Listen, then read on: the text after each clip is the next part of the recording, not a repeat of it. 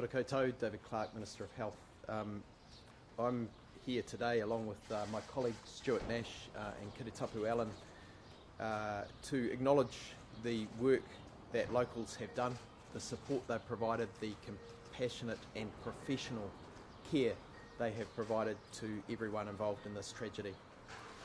I've had the opportunity to go through the hospital today to meet with staff and hear from them how this has affected them and how events unfolded on the day through the emergency department, the ACU and through wider parts of the hospital. And what's absolutely clear to me is that as New Zealanders we should be incredibly proud of how our health system has responded in the face of a tragedy the size of which no one could have anticipated.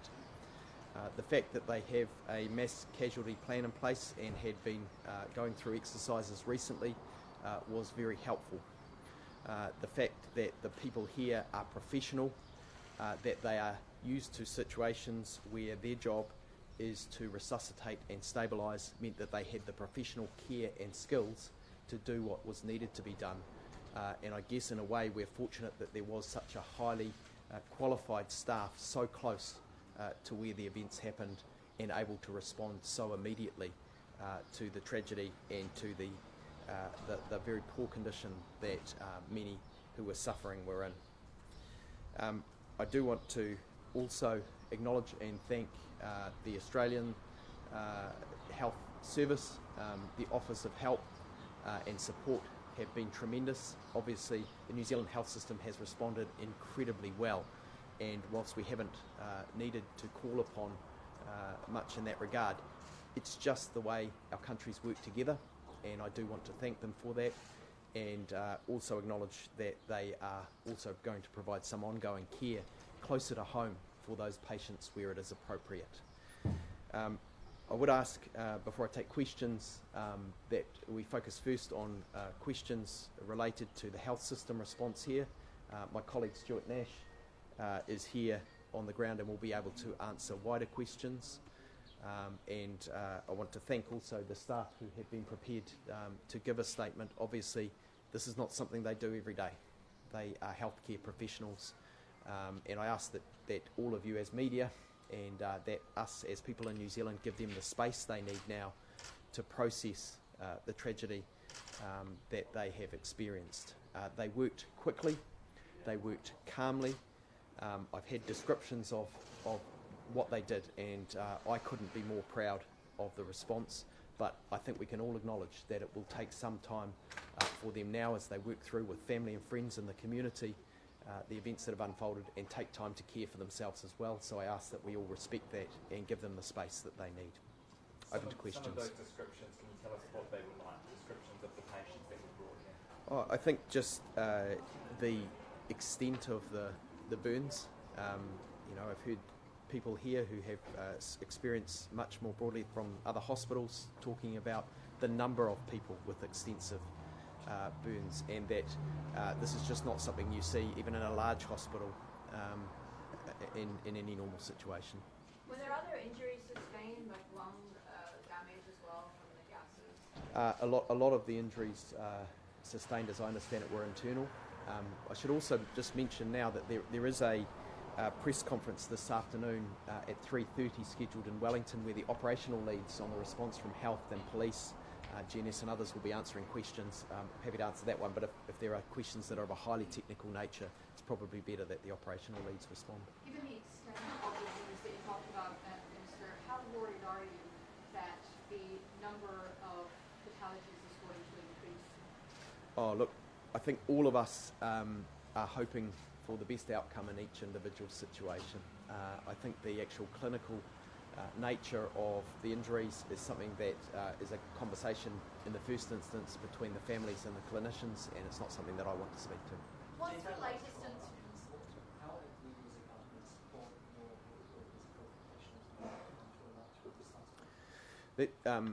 we will support our health professionals in terms of responding to requests that we get as they come through. I've had a good conversation with the Chief Executive, Simon, from the hospital here this morning.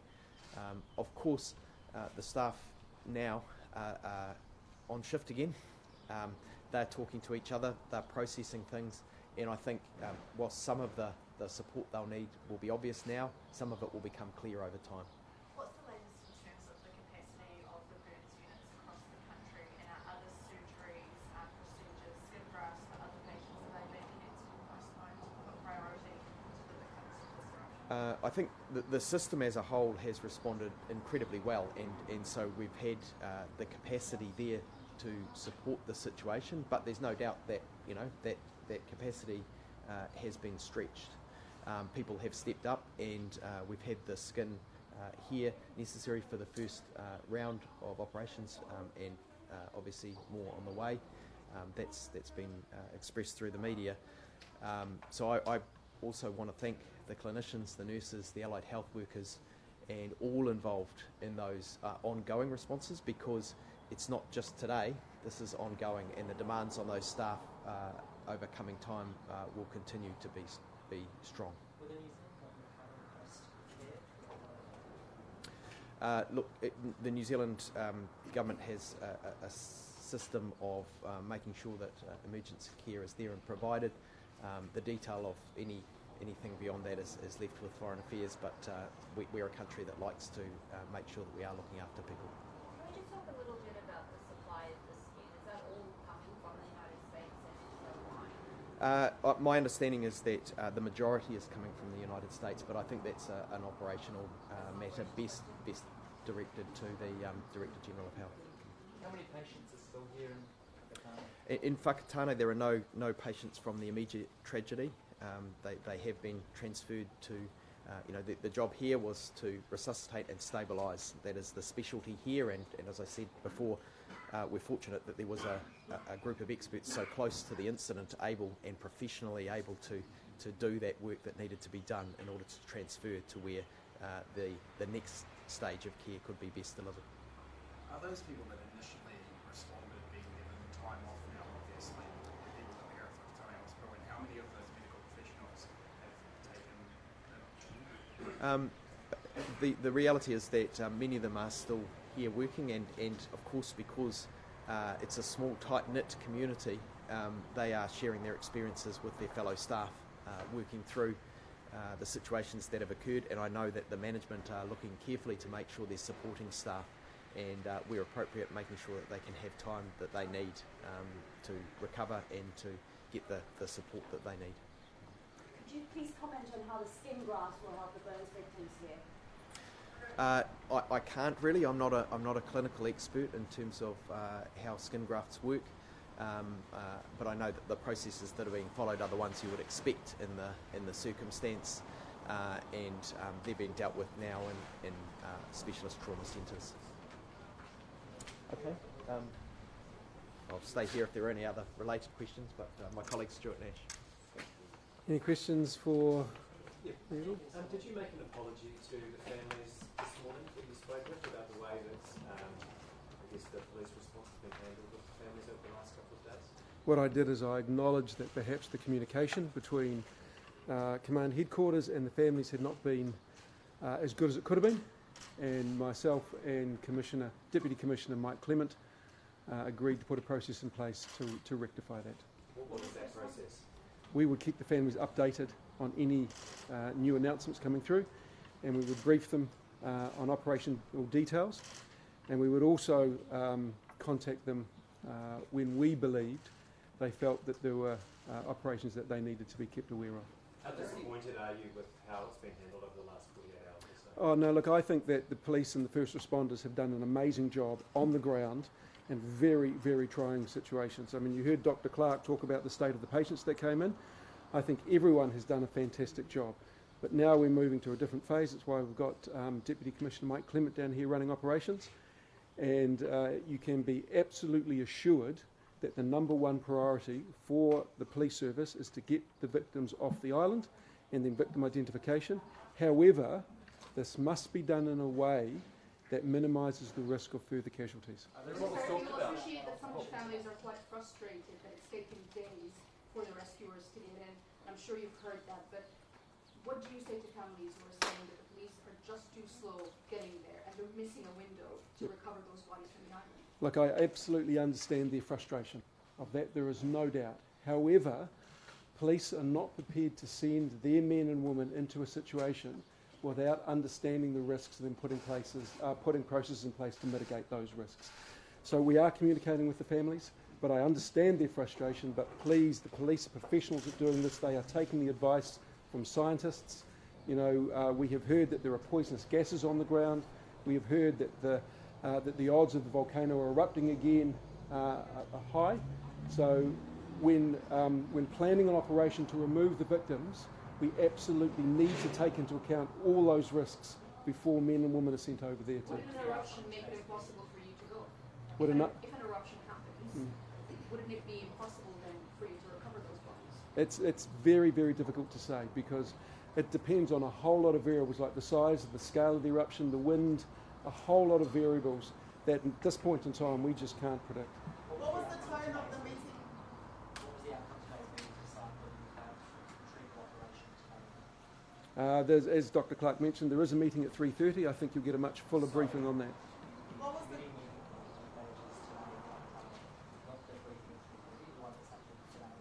At midday? Yeah, I think you're better off asking Deputy Commissioner Mike Clement on that. Are there any what was plans? the tone of the meeting at the marae today with the families? Can you speak to us about the tone inside the marae? There were two meetings. First of all, there was the local, the 10 o'clock karakia that has been happening since Tuesday, I understand, and that was respectful. Deputy Commissioner Wally Homaha spoke. Steph O'Sullivan from the council spoke. I spoke. Ngāti Awa spoke. And then afterwards, we had a meeting just with one of the families. And it's fair to say that was a free and frank and honest conversation that needed to be had. Are there any plans to take the families closer to White Island, either on one of the defence vessels or anything like that at this point? Yeah, not at this stage. There are exclusion zones in place for a reason, and that is to keep people safe. But what we have said we will do is keep the families updated and briefed as to what police are doing and planning. If they requested you to take them as close as you could to the exclusion zone, would you do that? I certainly haven't received that request, and that is not a decision that I would make. That is a decision for Deputy Commissioner Mike Clement. Has the government and the police been engaging with neighbouring iwi, not just Ngāti Awa, because I know that they've got a strong connection with the valley as well?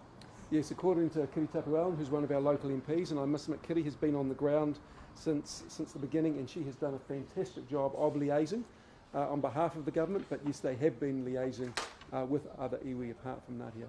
How many families from overseas are here in Whakatāne? Sorry, I can't answer that question. What role will they play, the iwi, the neighbouring iwi that are recruiting? Well, what I can tell you about Ngāti Awa is we are very clear that they have a very important role to play in this whole process.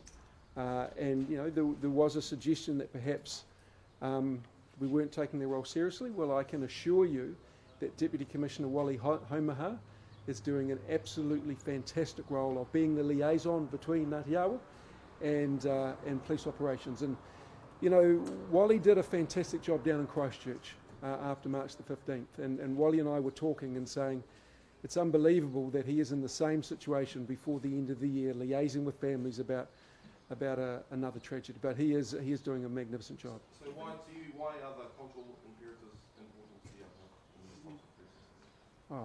I mean, Ngāti Awa are this is incredibly important. Ngāti Awa brothers and sons are over on that island. We need to treat them with respect. We need to understand that the kitanga is in place. We need to ensure that protocol is followed. Their brothers are over there. What is your sense of how the families are, Ngāti Awa have obviously come around the families, those victims' families. What is your sense of how the victims are responding to that part of being cared for, I suppose, by the iwi? Well, Ngāti Awa again reiterated today that the victims' families are now part of them, and this comes with obligations. And Leonie reiterated that one of those obligations is for Ngāti Awa to wrap a level of support around the victims' families that only Ngāti Awa can. And I am incredibly thankful for the support that Ngāti Awa have provided. Leonie did say with those obligations. They are twofold. So if you're going to have a cup of tea, do your dishes. Have you talked to the families about what will happen when bodies are recovered? Will they be sent to Auckland? What's the reaction? Look, that's a conversation that I think is best had between yourselves and District Deputy Commissioner Mike Clement. Given this is the second mass fatality incident in this year, why has police failed to communicate well with family in the first few days of this incident? Because you had lessons learned from Christchurch, the shooting, but then also the earthquake. Why are we in the same position now?